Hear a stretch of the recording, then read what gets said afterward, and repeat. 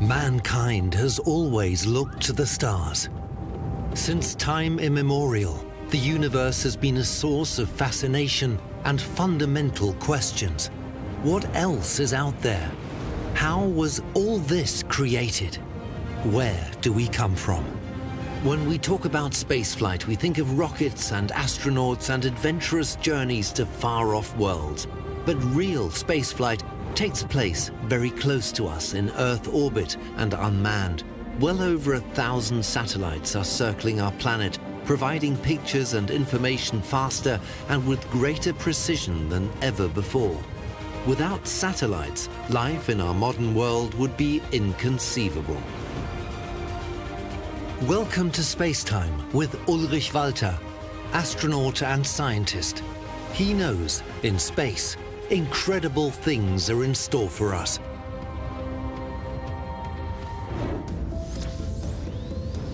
Satellites determine our everyday lives, presenting a view of the Earth from space, guiding data flows through orbiting, providing mankind with information.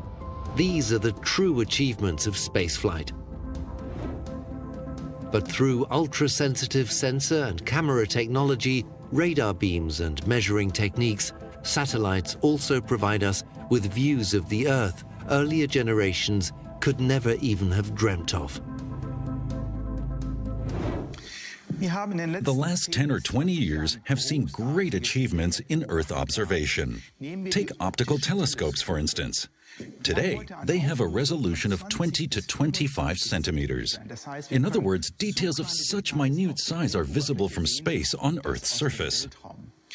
We can transmit radar beams to Earth and see the reflected beam not only by day, but also by night.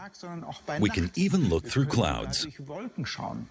Radar interferometry enables us to determine digital elevation models with an accuracy of 10 centimeters. In the infrared range, we can observe the growth of corn. We can see precisely when a specific variety is ripe. In other words, we have got our world under control. But do we really need that? Satellites are among mankind's greatest inventions. We don't notice them, but they influence every second of our daily lives. And satellites not only determine everyday life in a modern world, they also keep a watchful eye on our planet.